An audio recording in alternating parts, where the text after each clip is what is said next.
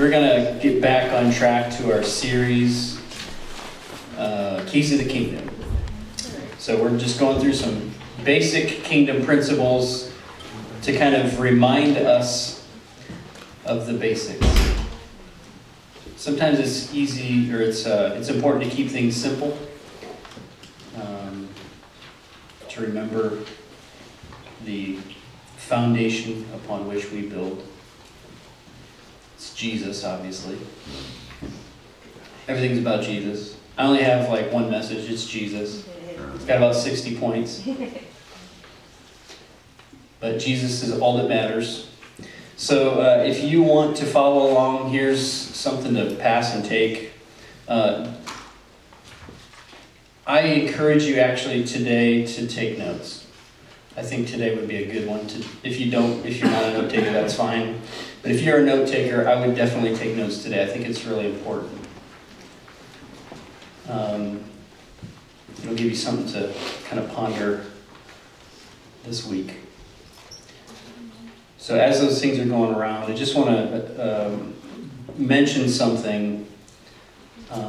As a church, I think the Lord just reminded me recently again, just kind of came up, and I feel like it came up for a reason, that we need to, as a church, as a community of people, be very diligent to fight to preserve unity, to fight to preserve relationships, and just know one of the first places that churches often get attacked when the Lord is moving is within each other, among each other.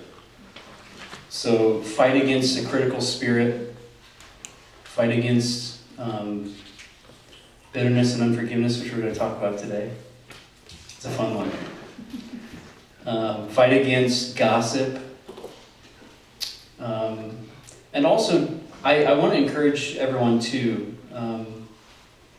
at no point in time have we as a community ever said that we are about anything,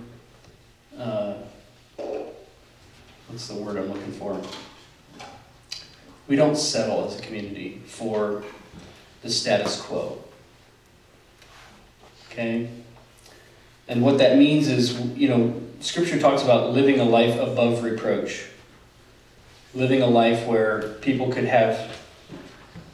it would have to be a false accusation for people to make accusation about you wrongly.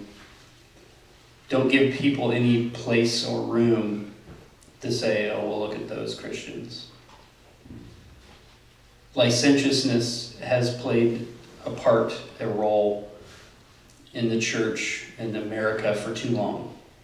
And someone, somewhere, a community of people has to stand up and say, we're not okay with that. We're not okay with playing church. We're not okay with mixing the world with the church. And I'm not talking about not going into the world. That's not what I'm saying. I'm saying something about us should look different than the world. We need to look different. We are people of light. Light and dark don't mix. And we should be bringing light into dark situations. I know in the past, I've been, and I'll just say this, I've been in seasons where, maybe 6 years ago or so, where the Lord just was crushing me personally. I had no ambition of my own. And it was a really good place to be in. It was the most humble place I've ever been in, the most broken I've ever been in. And some would say, oh, who wants that? You want that. And in those times, there were just a handful of times where I was accused of something that was completely outlandish.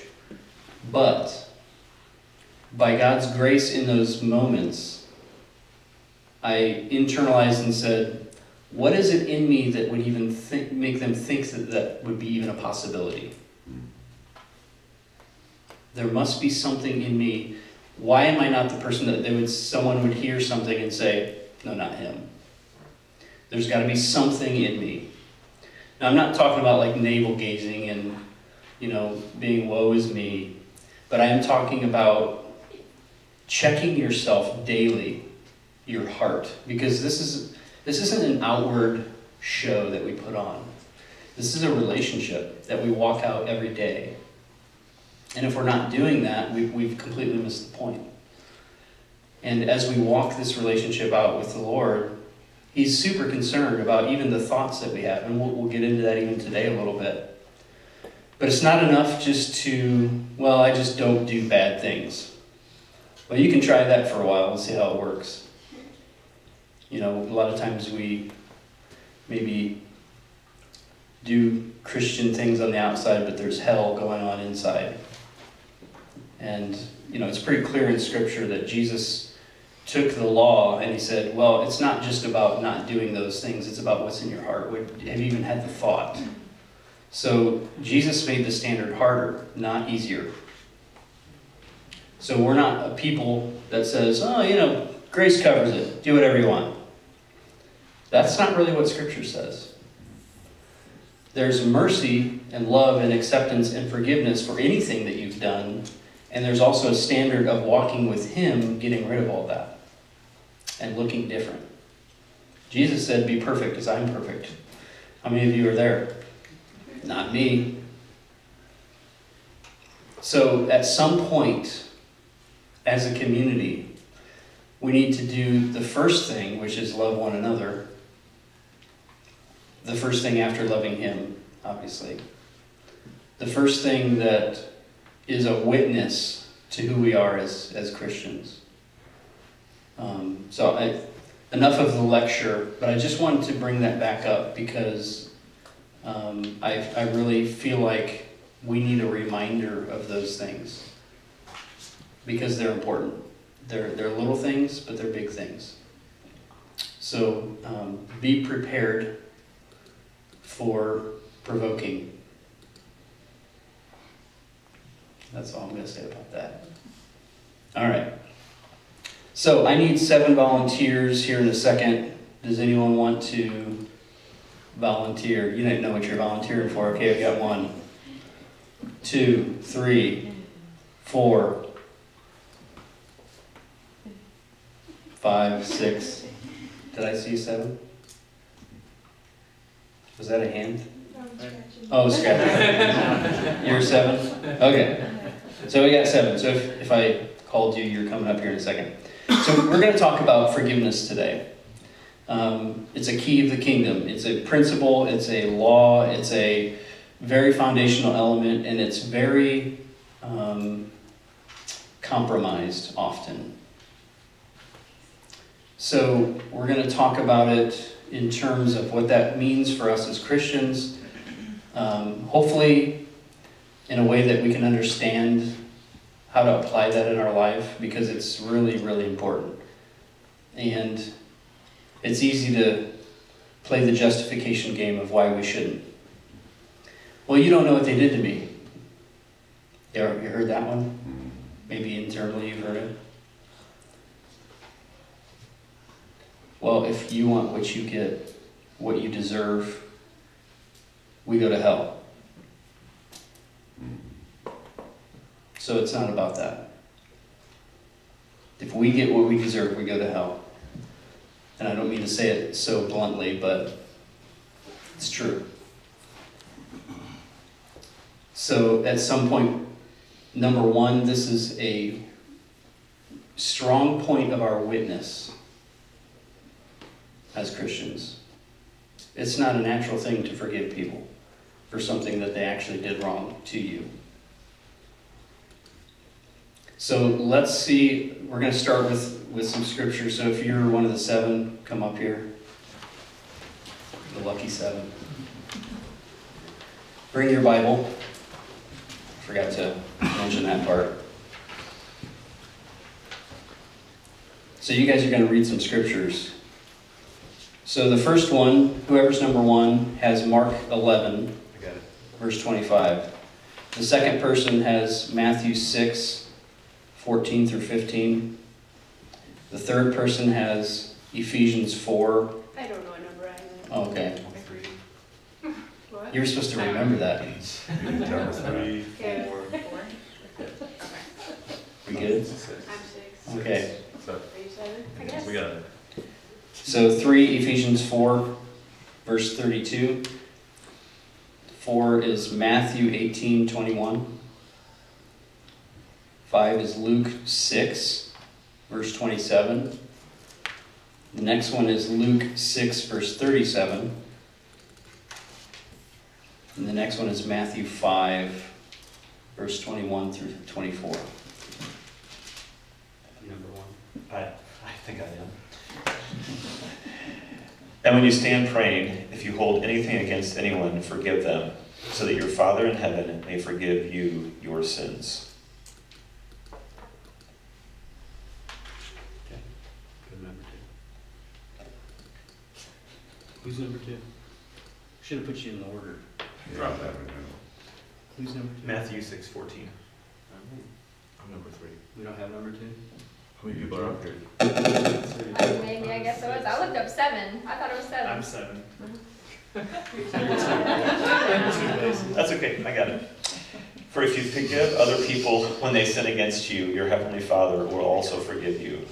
But if you do not forgive others their sins, your Father will not forgive your sins. Ooh, that's a tough one. Number 3. Oh, by the way, listen to these scriptures. Be kind to one another, tenderhearted, forgiving one another, as God in Christ forgive you.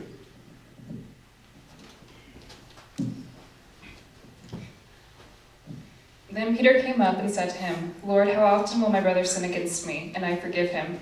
As many as 7 times.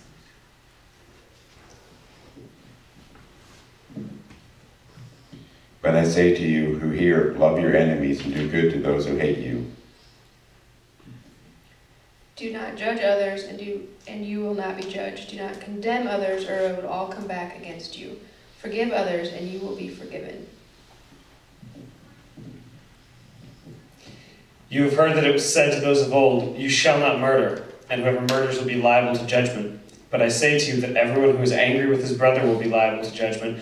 Whoever insults his brother will be liable to the council, and whoever says you fool will be liable to the hell of fire. So if you are offering your gift at the altar, and there remember that your brother has something against you, leave your gift there before the altar and go. First be reconciled to your brother, and then come and offer your gift. All right, thank you.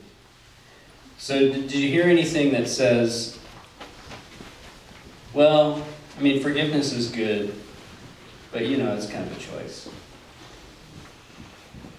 No. Forgiveness is very difficult, especially in situations where, I mean, you know, look, we've all come from different journeys, walks of life. We've all had different things happen to us. And, you know, I think when I started in ministry, I had one idea of what it was like for people to deal with things, and then after a couple years of being in ministry, I realized, oh my gosh, people go through horrific things I can't even fathom.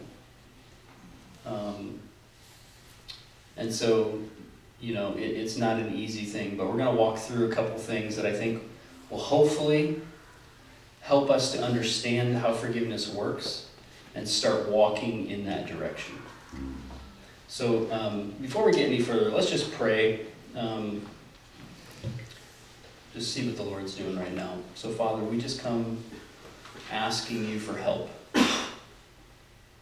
because we cannot do anything on our own.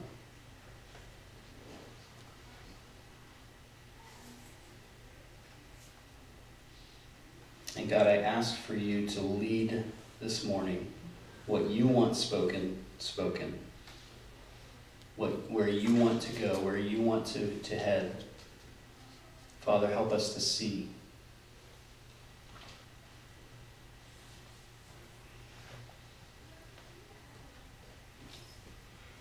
I ask for clarity this morning. I ask for conviction this morning.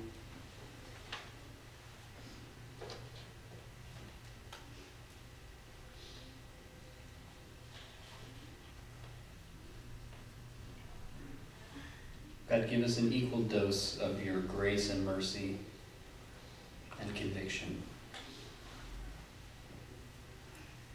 We don't want to wallow around in the mud.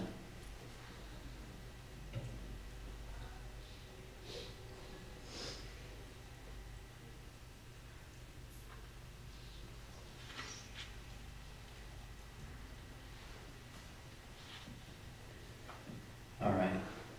So I'm going to try and keep this condensed as much as possible. I mean, there's a lot of different directions I could head this morning, but there's a couple things that I want to hit on for sure. And so I call this total forgiveness, because forgiveness and total forgiveness, I think, are two different things. Total forgiveness, I believe, is two parts, and we're going to talk about those two parts. So I believe there are two aspects of forgiveness, and the first aspect of forgiveness is external forgiveness. What does that mean? So let's think of this in terms of court, okay? Because there is a legal reality to the spirit world, okay? When someone does something to you, you have something legal against them that you can bring to court. So if you owed someone money, or excuse me, someone owed you money, and you were in court, and you decide to stand up and tell the judge, look, judge, they owe me money, I'm not happy about it, they haven't paid me, but I'm going to just decide right now, they don't owe me any money anymore, okay? And the judge says, are you sure? And you say, I'm not happy about it, but yes, I'm sure. And the judge uses his gavel, the judgment's made, the debt is forgiven them. Now you may walk out of that courtroom ticked off, full of bitterness, full of anger. That is not total forgiveness, but that is what I call external forgiveness. That is what I believe we are commanded to do, because there's scripture that talks about when you retain the sins of someone, they are retained. When you forgive them, they are forgiven. There are some of the things that we walk in as Christians that I think we don't have a clue what kind of authority we've been given. We don't have, I mean that for real. I have no idea sometimes what type of authority I'm supposed to be walking in. It's pretty weighty stuff. So we are commanded to use that authority to let people off the hook, to forgive them. And that is what I believe is external forgiveness. And I've got a couple scriptures for you I'm going to go over. Matthew 7.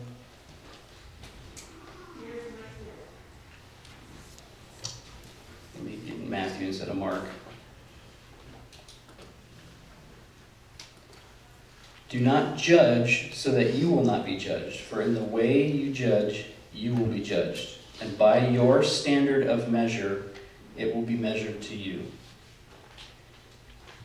What was that scripture again? That's Matthew 7, verse 1 and 2. And let's look at James 4. Don't take my opinion for it. James 4:12. There is only one lawgiver and judge, the one who is able to save and to destroy. But who are you who judge your neighbor? Ooh. Now, there is an issue of Christians judging sin, and that's for another day. But when it comes to personal offense and personal wrongs, we are to forgive, period. Now, that external forgiveness is a command, it's not a suggestion. But total forgiveness, and let me just preface by saying this, that external forgiveness is a step to total forgiveness. That's the first step. And it is not a feeling, it is a choice. Forgiveness is not saying what happened to me was okay. Forgiveness is saying it wasn't okay, but I forgive you anyway, because again, if I get what I deserve, thank God for Jesus, for the cross. So we extend that same grace. So we have to move in a choice. The feeling hopefully comes later. And that's what I call internal forgiveness, the second part. Internal forgiveness or total forgiveness. And that is typically a journey. God can heal, He can deliver, He can instantaneously take any emotion, give it to you, take it from you. That is all possible. But from my experience, especially when you're dealing with pretty horrific abuse and things like that, total forgiveness is often a journey, but it is very possible. And those that do the diligent work of working through to that place have so much freedom, they give that away to other people. You walk in a level of authority that's not just for you, it's for others. So total forgiveness is a lifestyle. Again, it's not that feeling, but that choice to bless and not curse. To pray for those that mistreat you. Now, I got convicted about this several years back. I had a coworker that was really difficult to work with. I prayed for that person multiple times a day because when something would come up in my heart, I would address it immediately. And that would happen sometimes every hour, sometimes a couple times an hour, depending on the day, the situation. And I was praying for the Lord to bless this person. And the Lord interrupted me one time and said, "What if I actually do?" And I was like, well, I don't know about that. Well, then why are you asking me to do it? And it challenged me to a whole nother level of, we actually want good for our enemies. That's a whole nother level. That is not of this world. When people see that, they see something that is unique, something that they have no comprehension for. That is our witness as Christians. So how soon should we forgive someone, and why? In my opinion, when I look at Scripture, we are to forgive immediately. And when I say immediately, I'm not suggesting that when someone gets raped, you drive over to their house, get in their face, and demand that they forgive the person that did that. That would be inappropriate. But there is a place and a time, and when I say immediately, I don't, like I said, I don't mean like in the face of the trauma. But there needs to be an encouragement to do so. I have seen Christian ministers encourage people not to forgive hastily because you wouldn't feel like you actually forgave them, so why do it anyway until you feel like you could do it completely. I totally disagree with that. That's as abusive as the abuse that happened to you. That is relegating forgiveness to a feeling of, I've totally forgiven this person. I have no ill towards them whatsoever. Again, when I read Scripture, I see a command to forgive. And it's not easy, but it's a commandment.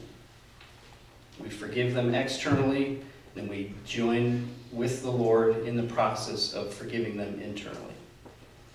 I don't know who said this, but there's the saying, bitterness is the poison you drink hoping someone else will die. And that's what unforgiveness is. You know, we could actually go have a medical discussion. I'm not a doctor, but I've seen reports of doctors that suggest studies show that lots of diseases and infirmities come from unforgiveness. There are doctors that actually are teaching their patients how to forgive because of the physical result of forgiveness. Because there's bondage. Again, it's a poison that we hold on to, thinking they're the ones that are being punished and we're the ones being punished. They've probably long since forgotten about it. And we're daily tormented because we can't give it up. Now again, I'm not saying it's easy, but who said anything with the Lord is easy? You walk with Him long enough, you realize, oh man, this thing's hard. It's really, really simple. It's not complicated. It's really difficult. So another point with that immediate forgiveness. We're not going to go into strongholds and all of what that is. But just suffice to say, immediately forgiving someone helps you avoid a stronghold developing in your life.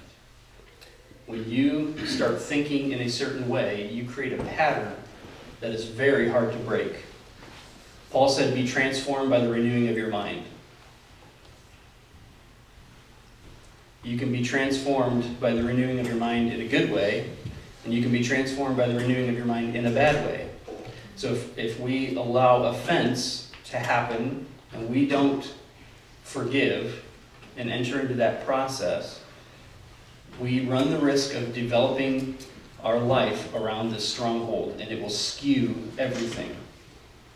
And again, strongholds are for another day, but just know, again, it's us that get affected by it when we choose not to forgive.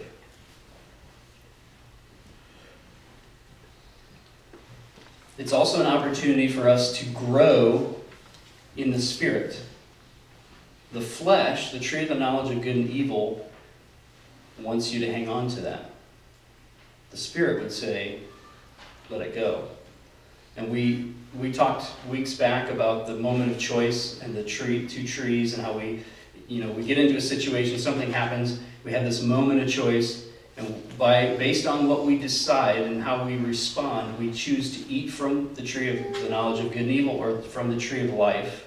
And that either feeds our flesh or it feeds our spirit. We either strengthen the flesh or we strengthen the spirit.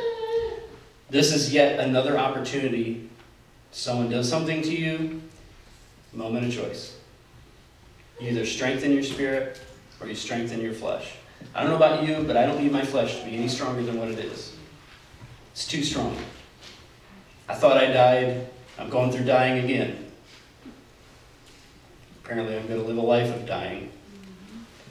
I mean, we're all dying technically, but you ever think about that? It's kind of morbid.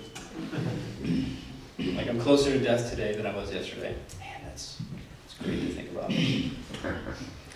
But it's true. So, again, this issue of stronghold is really, really, really important. So I'm not going to go through this story just for the sake of time, but in Genesis we see a story of Joseph. Joseph, how many of you know the story, had this dream. He didn't have the maturity to keep his mouth shut, so the Lord crushed him for several years in prison. That didn't negate the truth of the dream. It came to pass, but not until his attitude was dealt with, his pride.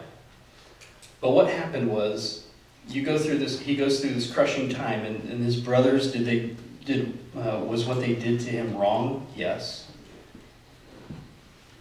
Did he have right to hold it against them? Yes.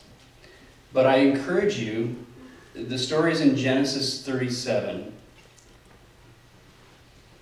Go back to that story and read through the end where Joseph meets his brothers again. And read it in the context through the lens of forgiveness. It will give you a new perspective, because that is one of the best examples in Scripture of what I call total forgiveness, where he's gone through the journey, not just of externally saying, okay, God, don't hold it against them, but he has truly, truly forgiven them. So let's go to the next part, 7 proofs of total forgiveness. This is where I would take notes. If this doesn't convict you, then I need prayer from you, because you must be walking in something that I don't. This is convicting. I thought I was forgiving, and then I was like, oh man, it's not total. Okay, so the first proof of total forgiveness. This can be used as like a litmus test. Okay? You don't tell anyone about it. We want to tell people what someone did to us. You're not over it if you've got to tell people. I'm going to keep these short. It doesn't take much explanation. The Lord can convict you in your own situations, but But I mean, just think about it. How many times you've been in a situation, yeah, I've forgiven this person, but you got to make sure someone knows who it was and what they did, right? You got to bring it up. That's not total forgiveness. You may be on the path to total forgiveness, but probably not total yet. Number 2, don't let them be afraid of you. You don't want them to be afraid of you. Perfect love casts out fear. And we can use the story of Joseph. I mean, he was a ruler now. They came at kind of fear and trembling, a little afraid, not even knowing who he was, but just who his position was, a little afraid of kind of saying anything wrong. He could have done anything to them, and he didn't want them to be afraid of him. Why? Because he didn't want them to be punished with that fear, okay? Because again, that's just one more, we really want people to pay for it. We don't really want them off the hook, right? So that's just one more level. Number 3, you want them to forgive themselves and not feel guilty. See a trend here? It's where we get to the point where we actually want what's good for them. This is that place where I was praying for this person and the Lord said, do you actually want me to bless them? No. Okay, then you haven't totally forgiven yet. And the Lord wasn't chiding me. He wasn't saying like, you haven't forgiven them. You think you're spiritual. He was just saying, you haven't gotten there yet. And that's the difference between conviction and condemnation. Hopefully this is a convicting message, not a condemning message. Because condemnation would say, look what you've done, look what you are doing, you're bad, you shouldn't be doing that. Conviction is totally different. It says, that's not who you are, this is who you are. It's pointing to the future, it's pointing to your purpose, it's pointing to your identity. It's pointing to where you need to be. Because Jesus sees us in spite of where we are, he sees us where we're going. And he's just pointing where you're going out again. He's not wallowing in, look what you did. He's saying, this is better for you. So a lot of times when we get real conviction, we in turn bring condemnation on ourselves. So number 3 would be, we don't want that for them. We actually want to help them not feel guilt and shame and condemnation. Do we want what's best for that person? And really, that's what love is, right? Here's a, I mean, this is really hard to swallow, but most of our unforgiveness comes from offenses that we shouldn't be offended about in the first place. I mean, there are real, legitimate wrongs that people do against us. You know, you get molested when you're a child, you get raped, you get abused by your father, someone steals from you. I mean, these are real, wrong things. But most of the time, we need to forgive people because of just our own offense. It's the majority of the things that we deal with other people are our issue, not theirs.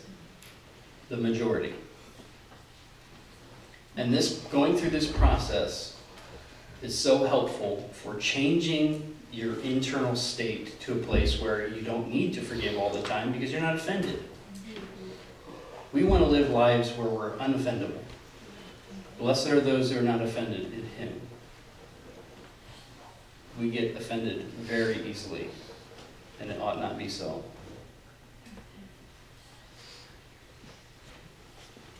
Number 4, you let them save face. You actually hide them and cover them and protect them from shame and embarrassment. So in a group setting, you would actually cover them. And if you go through this process with the Lord of total forgiveness, he will give you an opportunity to do each and every one of these. I guarantee it. Not just as a test to see where you're at with the ability to forgive, but as a sometimes as a encouragement for the Lord to say, you've totally forgiven. And I've experienced too where we like things to be black and white. There's a lot of gray. We like to think, oh, I'm totally forgiven. See, I really want them to be blessed. I don't talk about it anymore. And then 6 months later, it comes up again. Oh, I thought I was over that. It's usually just getting at a deeper, it's like layers, just getting to a deeper layer. One more layer, one more layer. Number 5, you protect them from their greatest fear. Again, it's that protection, that care for the other person. They're probably afraid, if they did something legitimately terrible, they're probably afraid of people finding out, afraid of what people might think of them. And we have the authority in that situation to speak who they are, not who they were, or not what they did.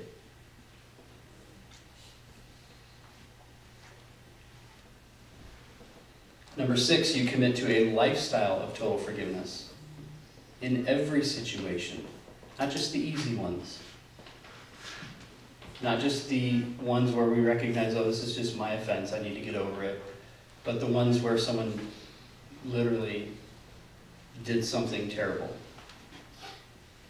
Can we let that go? Can we commit to a lifestyle? And number 7, you pray for them to be blessed. We pray for those that persecute us. We bless those that persecute us. We want good for those that wrong us. This is our witness. And when people witness you forgiving other people, sometimes these are public things. People, like a lot of people know what someone said or did to you. And you say, I don't hold that against them. Why not? You should. Look what they did to you. The world is going to try and justify and pull you into justifying holding that offense, holding that unforgiveness, because you have that opportunity to hold that and retain that. But I've also seen where people say, like, why did you forgive them for that? How did you do that? Anytime someone asks you a question like that, what better opportunity than to get to introduce them to Jesus? Oh, well, let me tell you how. That's, in evangelism, that's my favorite type of evangelism. I love doing like power or prophetic evangelism because you demonstrate the kingdom instead of trying to convince someone of the kingdom. And then when they experience it, that taste and see that he is good, they taste that and they say, what was that? Oh, well, since you asked, let me tell you. Instead of, let me tell you about, well, I don't care what you say. I've been hurt by Christians. Like when we used to do ministry in Salem, there were the bullhorn guys. We'd have a tent set up, and a couple blocks down, there were the guys on the bullhorns with signs that say God hates homosexuals and God hates sin, and which the sin part is true, he does hate sin. But they're spewing out hate. And they were causing people, I mean, the police were there so people didn't get killed. Not love. And they would literally drive people down into our tents. And then we would just give away the kingdom. 1 Corinthians 4:20 is one of my favorite scriptures. For the kingdom of heaven does not consist of talk, but of power. And there's something to be said when you walk in something real and powerful, and people experience that they say, what was that? So much more effective than trying to convince someone. If you can convince someone into the kingdom, you can convince them out of the kingdom. You can't unconvince someone of something that they experience. Experience is more real than anything you could ever convince them of. And I'm telling you, when you live a lifestyle of total forgiveness, you release something tangible that people get to experience. People that walk with you, people that witnessed what happened. That is our witness. And it's super powerful. And on top of that, you get the added bonus of living a life free from anxiety and cancer and all these things that come from bitterness and unforgiveness that we hold in. as a bonus. It's good. So my challenge to you this week, take that 7 proofs list and just pray through that, meditate through that this next week, and just let the Lord speak to you whatever he wants.